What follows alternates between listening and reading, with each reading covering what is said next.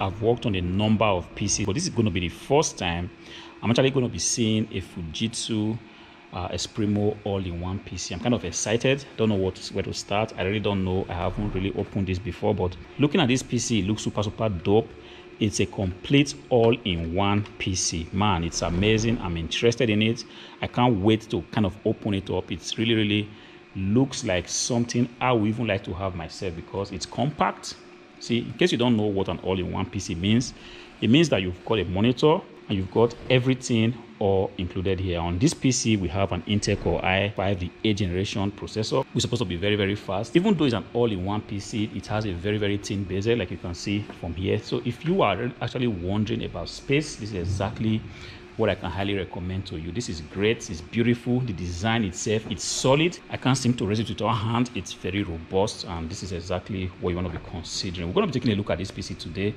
If you look at the outside of this PC, we have got two USB ports, which I believe is a USB 3.1. We've got the headphone and microphone jack right here, and this is the power button where you can actually go ahead and start your PC. And the back of the PC is pretty much nothing. Right here, I see there's a DVD writer here, right here. Perhaps just a DVD-ROM drive, but everything looks so clean, so well built. You can't even tell that this is an all-in-one system. You can't tell that the PC is right here. We're going to be opening it up, actually going ahead to upgrade it to perhaps a 1 terabyte of SSD. So have a lot of space to do all what you want to do. So let's say you are struggling right now, you don't know what to buy, you are kind of in the market, you are like, hey, wait a minute, there are so many PCs to buy right now, but this is one PC. I myself, I'm just seeing it for the first time, even though I know the Fujitsu is also in the business of making all-in-one PCs, but this particularly is something that you want to consider. We're going to be opening it up in a while. Like I said, this is the first time I'm going to be working on this PC. I have absolutely no idea what to expect.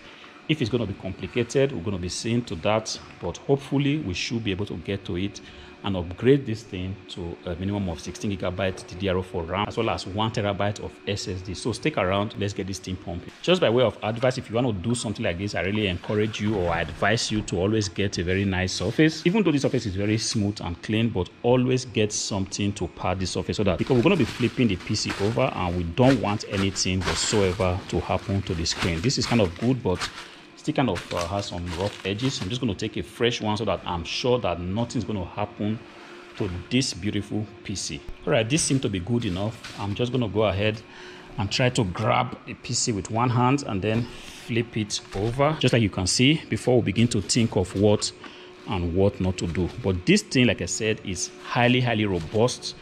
It's something that is very well built, and Fujitsu, like you know, is a known name when it comes to the manufacturing of stuff like this. So I want to expect that this is going to be a super PC with nothing absolutely to give us any kind of troubles. Now that we've got that in, we're just going to be trying a lot of stuff. Like I said, this is a PC I never really worked on myself. I tried to check on YouTube. There was no video actually showing you how to do this, but this is why we are here. I'm going to discover this myself and hopefully show it to you. Perhaps you have a PC like this you would love to upgrade. So the first thing I want to do when I naturally see a PC like this is just to try to see what I can actually take off. And from what I can see here, it looks like there's a possibility to take this off. I'm not so sure. So yes, that goes out like that, and this is how it looks. It's just a side cover, like a back panel cover that actually covers the ports. We've got additional ports right here behind, and we've got USB 3.1 port, I guess, display port, RJ45 LAN port, and the power button is right here. But the thing is, I really don't know how to go about opening this PC and possibly getting to where I can actually find the SSD as well as the RAM and every other thing. So what I'm going to do, I'm going to try to open this back cover. I believe that this should be easy to take apart because there are some screws holding it right there. And if you look at this side as well, there are some screws also holding it right there. We just have to be able to get into this PC somehow so we can see where the RAM or the SSD should be. I have no idea what to do, but I see that it says pull and pull. So I removed the knob and I was able to pull this back cover, and oh, right here, it's right here hidden. So luckily for me, and I didn't really remove the back cover of the PC, and I see that an SSD is right here. So I'm going to go ahead and pull that out. So that's why sometimes when you have stuff like this, always just study it. You don't have to be in a hurry. Just study it, and sometimes the solution might just be right there looking at you. Didn't have to pull up anything. The first thing I thought of was that I was going to remove the screws right here. 1, 2, 3, 4. 1, 2, 3, 4. But beautiful thing is that I didn't have to do that. There's just a back cover holding it. If you can take a look, that's the back cover, and it goes right there. And this is very important because if this gets missing for one reason or the other, then we cannot seem to lock this anymore. Like I said, this build is absolutely wonderful. So first we'll have to take out this SSD somehow. It's kind of difficult, so but I just have to grab it somehow and try to drag it out. Okay, doesn't seem to want to come out, but definitely I should be able to take it. I think I need a rag to be able to do this. So this is also very easy to upgrade. If you have a PC like this video should actually help you. Like I said, I searched the whole of YouTube. I wasn't able to find a video to direct me on how to upgrade this PC. But beautiful thing is, if you already know how to upgrade one PC, that's it. And that's the SSD right there. It's an Intenso SSD, beautiful. And these are the two SSD holders. This is kind of typical of Fujitsu PCs to have these green SSD rails. And you just have to keep that if you have to upgrade it. So this already comes with a 512GB of SSD, but I still want to push this PC to the maximum of 1TB SSD. So I'm going to be taking an SSD, a 1TB SSD, and installing it right here. But the thing is, even if I have done the SSD, I still don't know where the RAM should be, but this place kind of tells me that something is right here, because if you look closely, there's a knob. I don't know if you can see that. There's a knob right there. And that might possibly be where the DDR4 RAM is hiding. I'm just going to go ahead and also take that up. Got my screwdriver. I'm just going to pull that out like that. And I really do hope this is where the RAM slot is. Exactly what I imagined. The RAM slots are right there. So if you look closely, you're going to see the RAM slot right there. And the CPU cooler is right there underneath this panel here. Don't know if you can see that, but hope you can see that. All right. It's right here. Just going to raise it up so you can actually see it from the top. That's the RAM slots, and that's the CPU cooler right there, and the SSD comes in here. Beautiful design, beautiful. Everything is so compact. On this PC right now, we've got an 8GB of DDR4 RAM. I'm going to also upgrade this to 16GB. So at the end of the day, we're going to have a beautiful Fujitsu Esprimo all-in-one PC with an Intel 8 Gen Core i5 processor with 1TB of SSD as well as 16GB of DDR4 RAM. And this should be able to do whatever we want to do with this PC. We're going to be testing things out on a later video, but this video is just to make you see that if you've got a machine like this, don't be stuck with the 8GB that comes with it. Don't be stuck with the 512GB SSD or so that comes with it. Go ahead, push it to the limit. You can push it to 1TB of SSD. You can push it to 16GB of DDR4 RAM, even more if you want to knock yourself out. We're going to go ahead and populate that. Thereafter, go ahead and couple the PC just like the way it is, and then go ahead, switch it on to see, have a first impression of what it looks like if you decide to get one of this bad boy here. I've got right here another 8GB of DDR4 RAM. So in total, we should already have 16GB, which is fine. And right here is a 1TB SSD. So I'm just going to open that up and just go ahead and put this back in, just like that. Okay.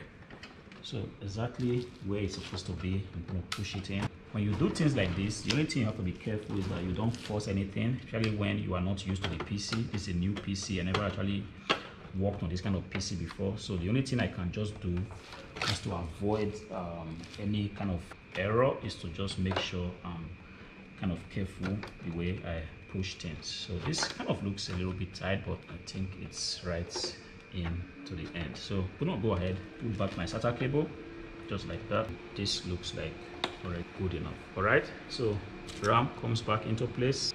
There's not so much space to actually move your hands, but if you are careful enough, that shouldn't be a problem. All right, so second RAM is right there. So if you've done this is exactly how it should look. But this kind of look a little bit tight. I don't know, I'm not so sure if it's already at the end, but it looks like there's no way to go further than that. I also don't want to push it too hard, because if in the event I need to bring it out, then it's kind of easy to do. So this was exactly what we had when we opened it. The RAM cover was right here. So I'm going to put that back. Just going to make sure that it's properly locked. And this was exactly right here. I wasn't expecting it to be so easy like it came out. So what I'm going to do now is to go ahead to put my cables, connect it exactly the way it looks, and then we're going to have a first impression of how this beautiful bad boy should be. So this is a system with full functionality. Doesn't matter what you're looking for. If you're looking for a system with a very good a processor, it has it. System with a headphone, microphone jack, it has it. USB 3.1, it has it. I forgot to mention that it also has a camera right here. So this is a perfect system. This is a perfect system, perfect for your school. Doesn't matter what you want to do with this PC, you should be able to find some great value in it. I can highly recommend it. I've not gotten one myself, but I kind of feel like this is exactly what I need right now. A compact system where if I want to transport it, shouldn't be so hard for me to just grab it and then I'm on the go. I don't have to deal with so many connections. This is everything already in here. All I simply have to do now is to slap in my mouse, slap in my keyboard, slap in my power cable, and I'm good to go. So we've got the mouse, the keyboard right there. Keyboard right there, we've got a mouse. Everything, the way it looks, I don't really have to connect anything to an external monitor. This is just everything already here, compact. So I still have to grab my power cable and just slot it right in, and then we can actually take a look at what this PC has to offer. So for now, it's kind of rough what I'm doing, but this is just for test purposes.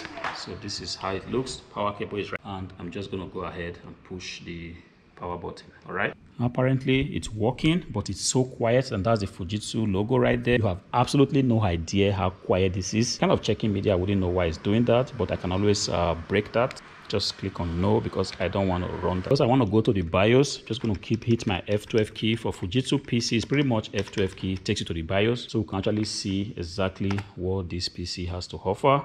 Then we go to the system information. We see that's a Core i5-8500 processor. We have 16 GB of DDR4 RAM. This is simply beautiful. So let's say you are looking for something right now in the market. You are not so sure what direction to look towards. I want to highly recommend this PC. It's a PC that I really do think is very, very practical. It doesn't take up a lot of space. You don't have to be worried about what kind of monitor you have to buy. You just have one complete set, and all in one set that gives you everything that you really want in a PC. It gives you a very good monitor. It gives you a lot of ports, USB port, USB 3.1 port. It gives you a camera also, and above all, the PC is highly, highly quiet, so that it doesn't matter where you want to work with it. You are absolutely sure that you won't be disturbing any other person. The beautiful thing is that this is not really out of budget. You can actually get something like this decent configuration for less than 400 euros. You want to consider it, and sure to go to the link in the description below. You will pretty much find something that's going to meet your need. If this video helps you, do me a favor, go ahead and click on the like button, subscribe to the channel. Until I see you again, peace.